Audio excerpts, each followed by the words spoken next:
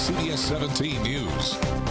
And happening right now, there is a major fire at a high-rise in downtown Raleigh. Here's the information that we know right now. It's on Glenwood Avenue. That's near the intersection of West Peace Street. You can see from this map exactly where that location is. We've got a crew on the ground right now, but we do have some video from the scene to show you. The fire forced people out of their homes. Firefighters are working to get the flames under control at this time. This high-rise is managed by the Raleigh Public Housing Authority. We are working to find out if anyone was hurt and just how this fire started in the first place. Once we get that information, we will let you know as soon as possible.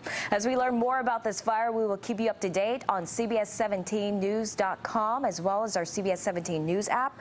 We will give you the very latest details.